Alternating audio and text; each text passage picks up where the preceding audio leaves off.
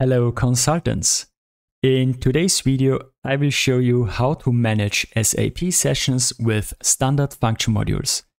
I use the function module TH_user_list to display logged in users of an instance and the function module TH_delete_user to delete sessions.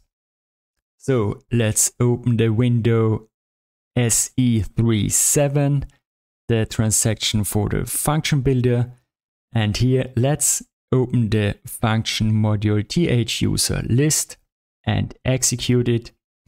Then we see a result set of 3 entries. Let's click on it, and here we see the logged in users of my instance. We see 2 sessions of the dev user and 1 session of the dev user 2. We see also the used transaction code, and additionally we see that the dev user is logged in on 2 different PCs.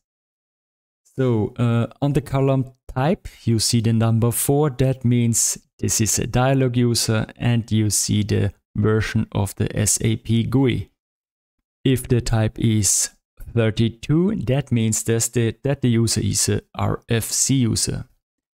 We see also the IP address here.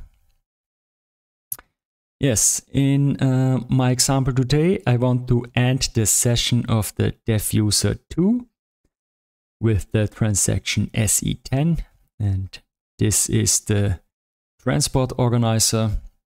So that is the window of the logged in user dev user 2.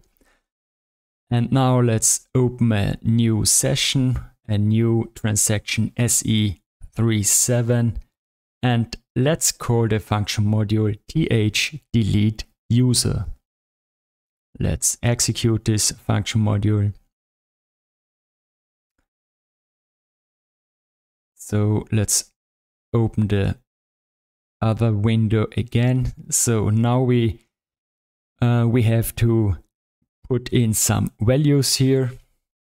First, I type here the username, dev user 2, then the client, then the TID, it's 5 for dev user 2, and the logon ID, here I have to type -1 because it don't work with 0. And let's execute the function module, and we see here the ABAP session was closed by the system administrator.